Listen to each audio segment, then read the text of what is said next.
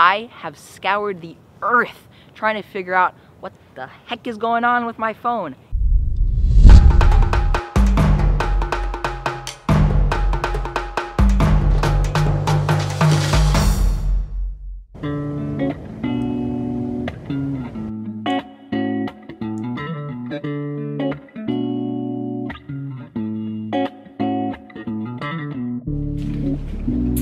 Hello everyone, how's it going? So these banana plants that are growing right behind me have been growing in our yard for years now, and they haven't really made any bananas. But I just saw a big bundle of bananas just start growing, but they're not ripe yet, so we're gonna leave them there. Hopefully in a few months or sometime in the future they'll be ripe.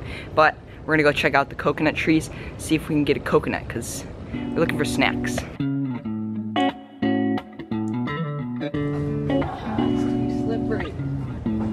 Oh, that tree's so slippery. Okay, so most coconut trees you can actually climb without a ladder if you just know how to, and normally I can, but for some reason today this coconut tree is very slippery, so I think I'm gonna have to use the ladder to help me out, but that's okay. I gave it my best shot without the ladder.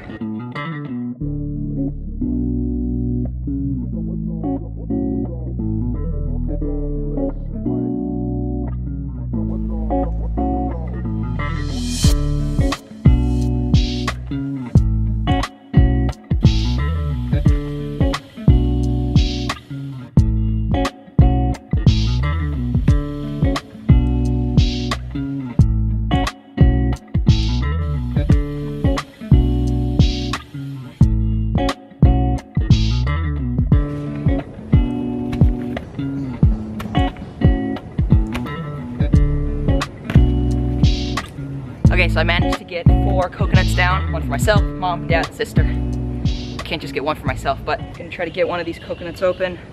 Not gonna try, I'm going to, so I could get some energy. You know, if you have like a machete, you could just like chop off like almost like a lid. But what I find to work really good is just kind of pop out this section, which is where the coconut attaches to the palm tree.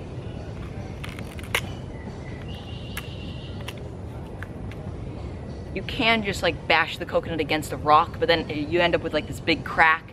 And if you don't have a knife or something, that'll definitely work. But if you have a knife, it does make it easier. Whoa, see that? It's like pressurized. So if you had a cork, you could probably place a cork here to save the coconut for later. Actually, I've never seen anyone do that. Here we go.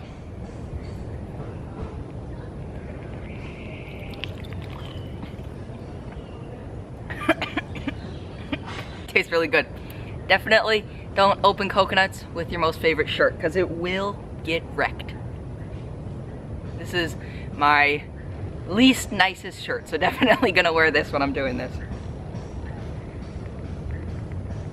These ones are a little bit younger than ideal, but the problem is if I leave these, the squirrels go and rip these apart. So I noticed while I was up in that tree, there were a few coconuts that had just holes teared through them from the squirrels. So gotta get my fair share of the coconuts. Of course, the squirrels can have a few, but they can't have all of them. Gotta share. Okay, one coconut down. That was so filling. There must have been like at least a liter or 2 of coconut water in this one coconut. Whew, that's filling, but delicious.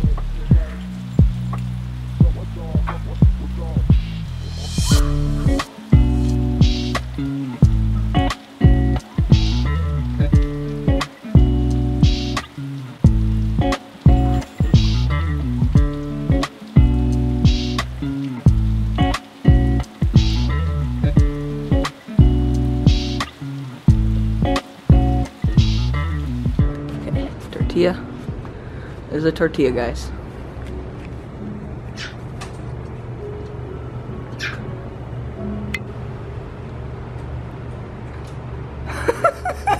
Oh my gosh, is it gonna take the entire tortilla?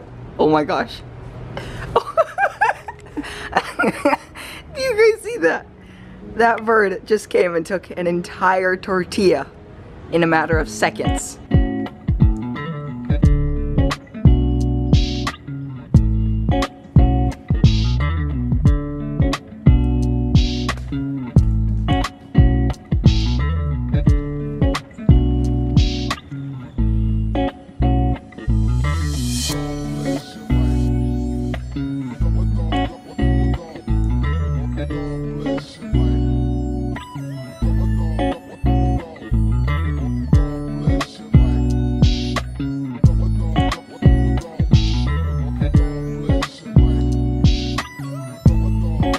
What's up everyone, how's it going? Well, today has been a very eventful day so far. Woke up and tried getting some bananas from one of the banana trees in my backyard, but the bananas weren't quite ripe.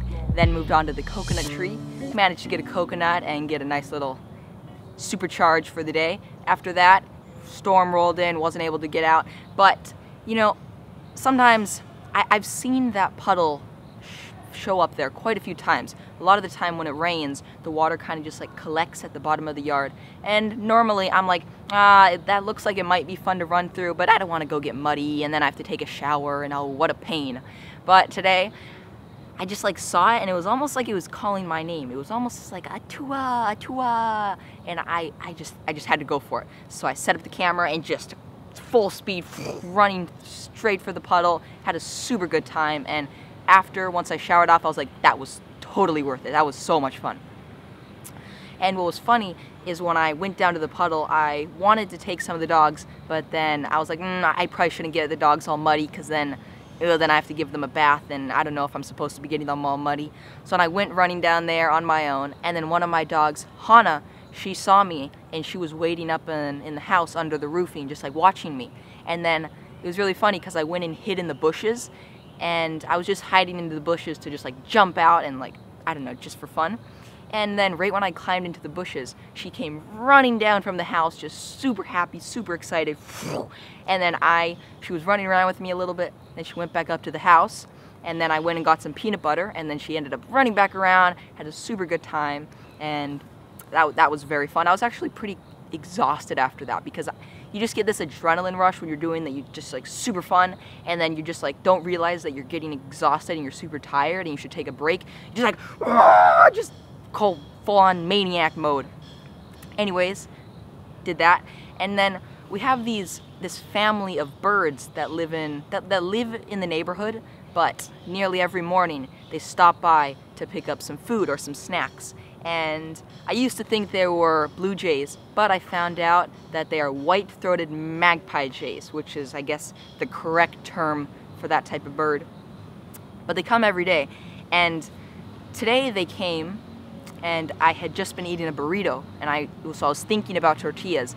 And normally we feed them maybe a little piece of fruit or something, but I was like, I wonder what they would do with a tortilla. So I sneakily grabbed a tortilla from the kitchen and took it over to them, and I put it there, and then the bird swooped in, took off with it.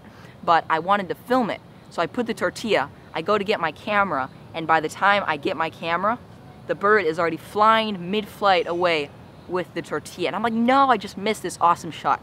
So sneakily again went and got another tortilla, put another tortilla, but this time I was filming when I put the tortilla. I put the tortilla, boom, bird swoops in, takes the tortilla, and cinematic, no, it wasn't cinematic, but just like does a crazy exit with the tortilla in its mouth. It was so funny looking. Flew up into the tree, ended up snacking on that entire tortilla.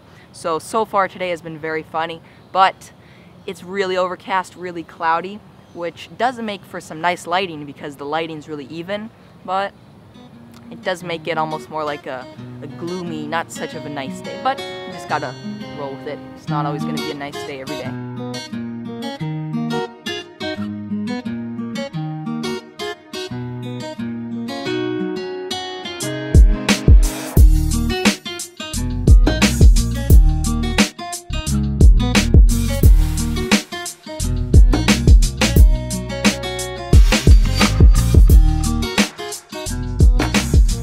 So So as I'm sure many of you guys know, recently iOS 11 just came out for Apple, for iPhones and stuff, and I usually do the updates because it's supposed to maybe bring more features or improve, fix any little bugs and stuff. So I just always do the updates because it's kind of like what you're supposed to do.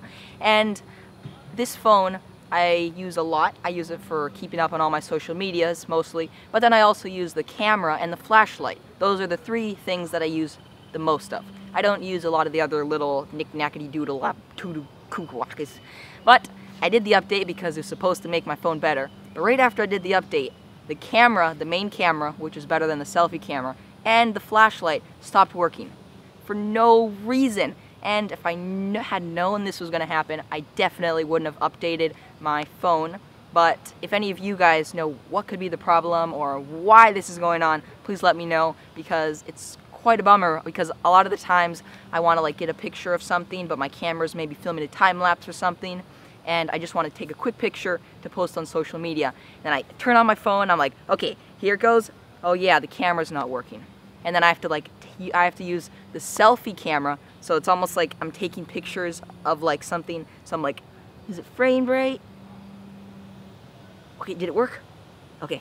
And this camera doesn't shoot as good quality as the main camera, so it's kind of a bummer. Now, it's not the end of the world, but it is kind of annoying when you do something that's supposed to make your device better, and it actually makes it worse by taking stuff away that worked in the first place.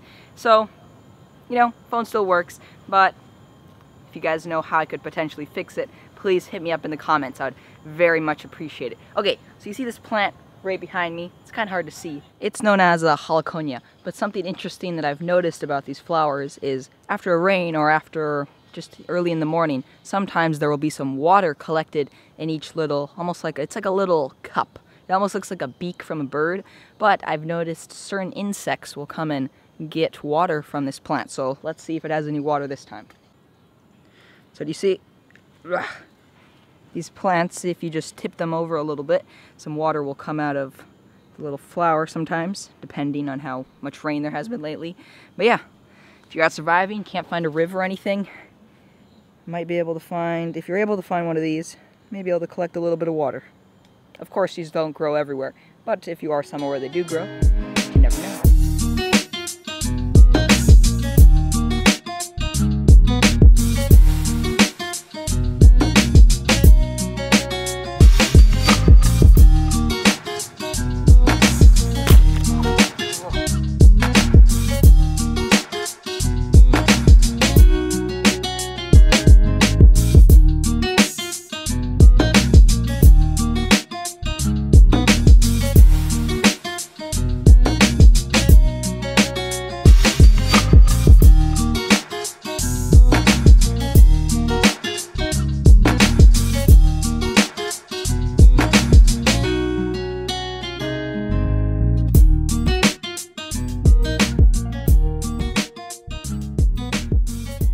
And there goes the flower. Nope, is it gonna go? Is it gonna make it? Oh, flower's gonna come out the other end. Oh, here it comes. Haha, where'd it go? There's the flower. Made it all the way to the big pond. Yeah, that was fun. I see a bunch of branches moving around up in that tree. Wonder what it might be, some monkeys. And there they are. So there's one of the monkeys, and there's probably a few more hanging out around the tree. But these look like howler monkeys. They usually travel in a pack. Once in a while you'll see the lonely monkey, but 99% of the time there's going to be a couple of them together. A little family.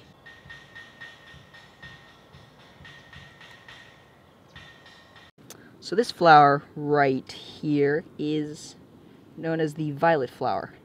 Pretty self-explanatory, probably by the color. But you see how this flower has like a bit of a cup right there? I have seen these flowers collect water and be kind of just like lying there in the plants, and then you can pick them up and you can find a little bit of water. Now obviously, best to find a running water source if you're going to be drinking it or using it to clean something. But if you can't find a running water source, you could collect a little bit from this. Might be good to know. And another find, these little flowers right here. Now these, they're almost like flowers, but they're kind of like little berries, or they look like some type of plant that is just starting to grow because they're so tiny. Now, these, in fact, are so tiny, they're easy to miss. So that's how tiny they are. And we've kind of found the monkeys, but they're taking off already. There they are, climbing, making their ways through the trees. It's crazy how monkeys have zero fear of heights. They will climb the tallest trees and the thinnest branches way at the tippy top of a 100-foot tree, and they don't seem to have any fear. But I guess if you grow up in a tree, you feel comfortable. It's like us. If a fish were to come over here on the ground, they don't feel comfortable. But I guess it's like the same thing for a monkey. They're comfortable up in a tree, but when they come down here on the ground, they're not as comfortable because they have to watch out for animals that want to chase after them and stuff. Same goes for a fish. They're comfortable underwater. Also, they can breathe. That makes a big difference. But, no, wait, I actually feel comfortable underwater, so that doesn't make sense to say that. I found myself a stone. It's like a diamond. Arrowhead. Who knows.